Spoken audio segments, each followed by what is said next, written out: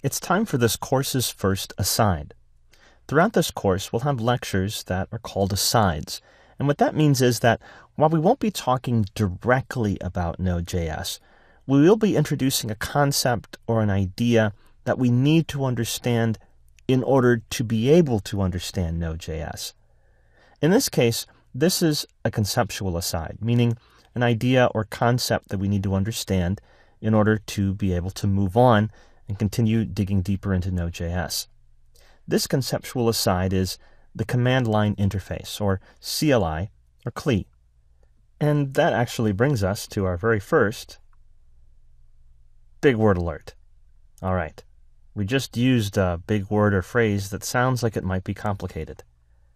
Break glass. A command line interface. That means a utility or a program where you type commands into your computer rather than clicking around with the mouse. And that's really about all it means. There are different kinds of command line interfaces depending on which kind of computer you're using or operating system. There's Bash on Linux, there's Terminal on Mac, there's the command prompt on Windows, and there's other replacements. You can actually download other command line interfaces, but they all essentially work the same way. You type in a command, you type in programs that you want to run, and they run, rather than clicking around with your mouse. And actually, this is the way that things used to be. Computers didn't always have graphical user interfaces or GUIs, that is to say, things that look like pictures, icons that represent things you could look at and see. Rather, it was things that you just typed in. You were just looking at words on the screen. So you may already be very familiar with the command line if you used DOS or Unix or other things like that. But not everyone, especially newer programmers, is familiar with the command line. And the issue is that when you're working with Node.js, you're going to be working a lot in the command line. I know that sounds strange because the command line is old school, but it also can be really useful, and it really isn't that difficult to use once you're used to it. In fact, if you're a modern web developer these days, you need to know how to use command line interface. If you're already very familiar, you can actually skip this lecture. And I won't say that often because this course is very progressive. One lecture builds on the next. But in this case, if you're already very familiar with command line interfaces, you already have a leg up when it comes to using Node.js. You can move on to the next lecture. If not, let's show you an example of what we're talking about. So I have two things open here on my computer.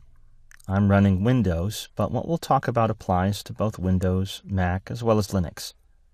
First, I have what you're probably used to, my graphical interface, my GUI. That is to say, I see files, I see folders, I can click on them with my mouse. It's very visual. This is the command line interface. A little bit different, right?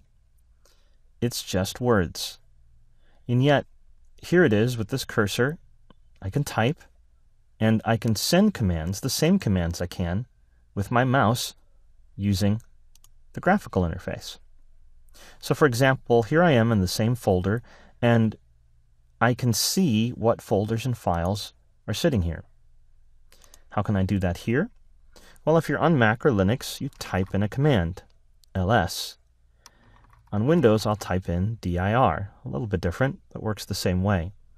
I hit enter, and my command line interface, which is really just text, shows me the exact same list of files and folders and when they were last changed. Make sense? So this list of files and folders is the same list that I see over here. And I got that list by typing a specific command that I just know, I've memorized because, well, I've done it a whole bunch of times. The same would be for you. Memorizing commands in the command line, while at first may sound annoying, becomes very natural the more you do it. And there's plenty of other things I can do. For example, if I want to dive into this V8 folder, I double-click with my mouse. And here, in the command line interface, I use a command, cd change directory. And I'll say V8, enter. And now I'm inside this V8 directory, the same one that I'm in here. And I'll hit dir or ls if I'm on Mac or Linux, dir, enter, and whoa, I scroll back up and there's my big list of files and folders. Now, sometimes the command line interface will provide commands that help a little bit visually. For example, I can put dir/w. That is an argument. Oh, wait a second. Big word alert. Arguments? Break glass. Arguments are values you give your program that affect how it runs. Essentially, this is like passing a value to a function if you're programming. Your program, the name of your program is what you type, or the name of your command is what you type.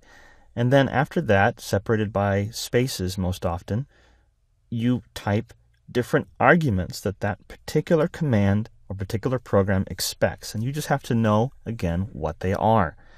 But the argument will then affect what the program does.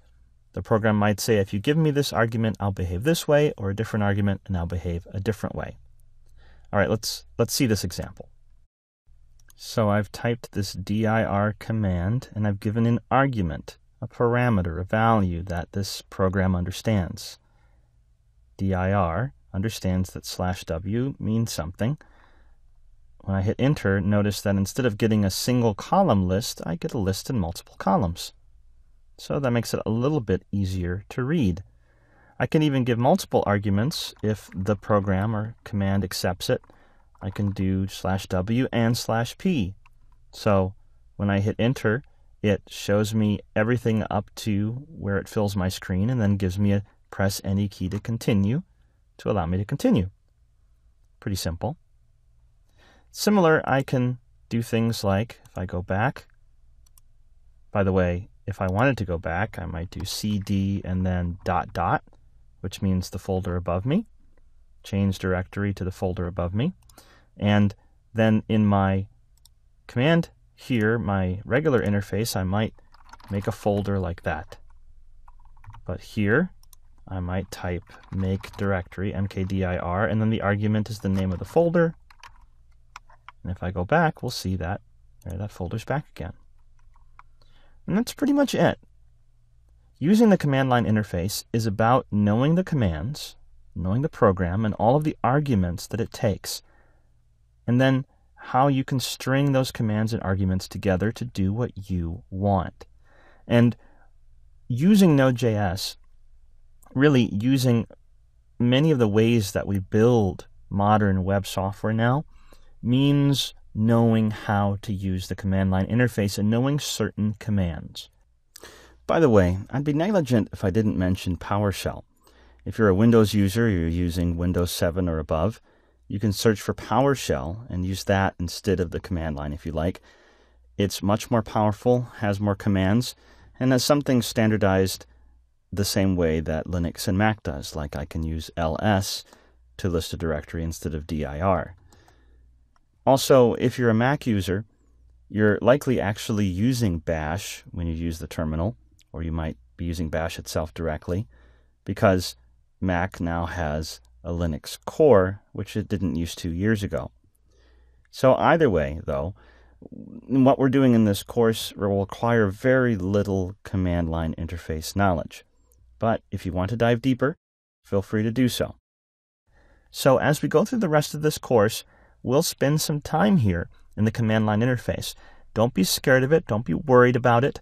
You'll learn the commands and you'll learn to use them.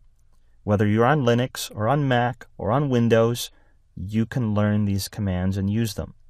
And then you'll be able to do some really cool things with Node and some other programs. All right, we're ready to move on. This was our first aside. Notice that we didn't really talk about Node. We talked about something we need to understand to use Node. And that's what these asides will help us to do. Let's move on.